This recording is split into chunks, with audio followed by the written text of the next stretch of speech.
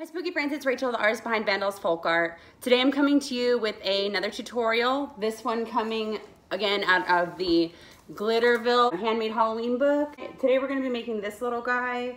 He is a lantern. Each one of the tutorials in the Glitterville book comes with a super sweet poem. And I'm gonna go ahead and read that to you guys today. Since the beginning of the first Halloween, children with buckets have always been seen.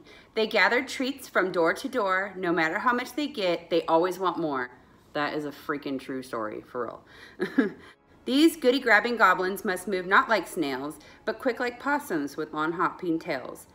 This will ensure that they will, without fail, get lots of treats in their tricking pails. That was another sweet little poem to get us started. Every single Tuesday I'll be coming to you guys with a tutorial between now and Halloween. It's going to be part of my Tuesday tutorial series.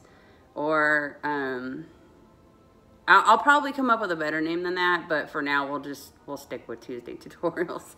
Anyways, today's tutorial is going to be the Buckets of Fun bucket, only it's going to be a miniature version to go along with our Halloween ornament theme. This is the ornament that we made last week. This is the second Glitterville tutorial. This one's going to be a very, very short one. As you guys can see, I have a huge mess going on here. I'm getting into my craft season, my crafting season. I'm gearing up for my craft shows. So I wasn't able to make this video as long as I had wanted to. I wasn't able to do any of the voiceovers or add any of the super duper fun tips and tricks that I did in the last video. So today's video is going to be a bit like a 5-minute crafts video. If you guys have any questions, because the video is so brief, please feel free to leave them down in the comments and I will make sure and answer them as soon as I see them. If you want to see more of this type of content, please feel free to subscribe. I would love to have you as a part of my spooky crew. If you enjoy my tutorial, please make sure to hit the like button. Smash the like button.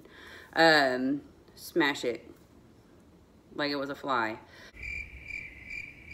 Thank you so much for crafting along with me, and I hope you enjoy making your own spooky little trick-or-treat pail frame.